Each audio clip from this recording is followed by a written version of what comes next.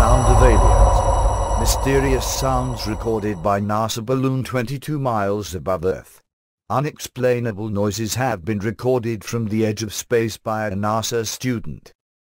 Daniel Bowman, a student at the University of North Carolina, recorded eerie hissing and whistling noises, which he says sound like they have come from TV program X-Files, after sending a special helium balloon with infrasound sensors 22 miles up.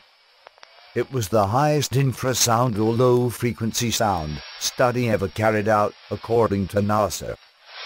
The student captured sound waves at frequencies below 20 hertz, only audible to humans after speeding up the recordings, during a 9-hour flight over New Mexico. Mr. Bowman told LiveScience, "There haven't been acoustic recordings in the stratosphere for 50 years. It sounds kind of like the X-Files. Surely, if we place instruments up there, we will find things we haven't seen before."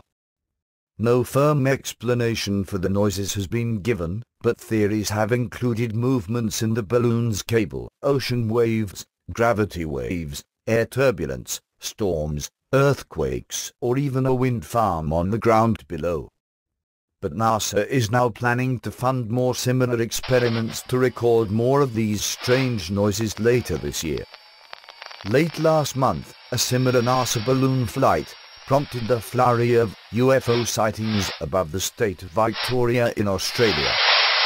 Several reports noted a mysterious slow-flying bright light in the sky, with some local residents calling police.